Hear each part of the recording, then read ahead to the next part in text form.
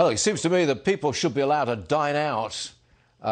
If you get protesters on the street, it seems to me you should be able to dine out. And that's what our guest says. New York State Assemblyman Mike LiPetri is with us. He's a Republican. Mike, you're talking about New York City right now. You're saying that, look, if you got the mayhem on the streets, people should be allowed to open up their businesses again. Is that what you're saying?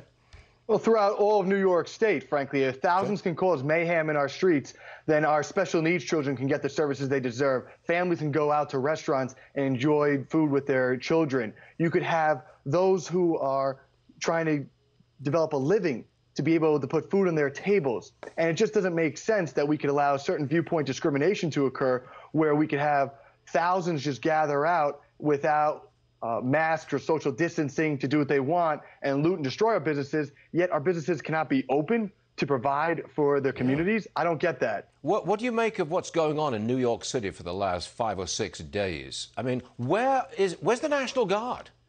Aren't they? They're not protecting. The police can't do the job. They're overwhelmed. Where's the Guard? Where is somebody protecting businesses here? It's absolutely disheartening to see. I mean, you saw what happened in Minnesota was a disgrace.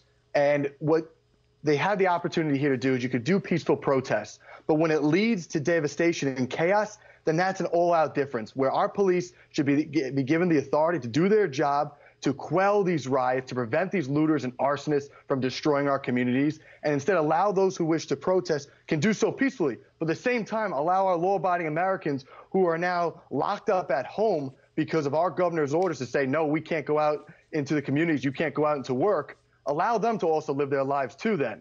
Have you no worries about spreading the virus or a second wave?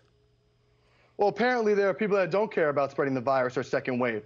Quarantine is effectively over, as I see it, because if you're going to have all these people gather out there and not care, you can't have one day where you're saying, oh, we have to be concerned about the virus, and the next day completely ignore it.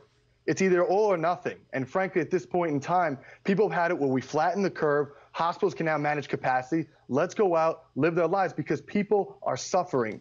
They can't provide food on their tables. They can't operate their businesses. And that's wrong. And specifically over with what I'm doing, that's why I'm running for Congress, because you have to restore common sense in New York State. Because allowing people to desecrate our churches rather than having them open up for prayer doesn't make sense to me. I got to go. Mike LiPetri, New York State Assemblyman. Thanks for joining us, Mike. We appreciate you being here. Always. Thank you. Thank you.